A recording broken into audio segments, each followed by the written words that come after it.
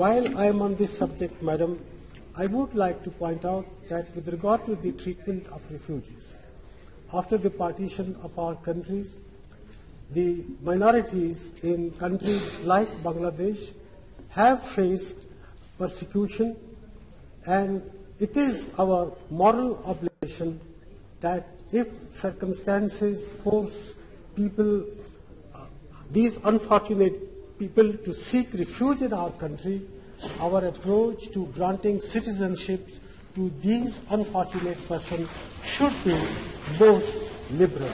I sincerely hope that the Honourable Deputy Prime Minister will bear this in mind in charting out the future course of action with regard to the Citizenship Act.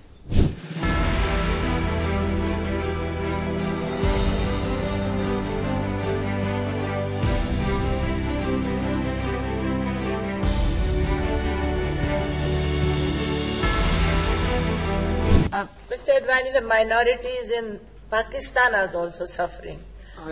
They have to be taken care of too. I fully endorse what nobody the is opposition speaking has on it.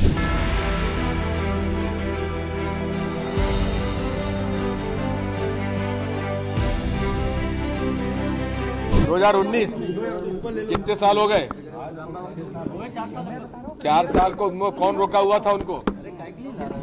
उसका नियम बनाने के लिए किसने रोका हुआ था? एक। दूसरा, नागरिकता किसको देना है ये नियमों में आज भी है, सीए आने के पहले भी था। तो उसको जिसको नागरिकता देनी थी उसको दी क्यों नहीं? अधिकार तो ये सरकार का था, हमारी सरकार को हमने दिए।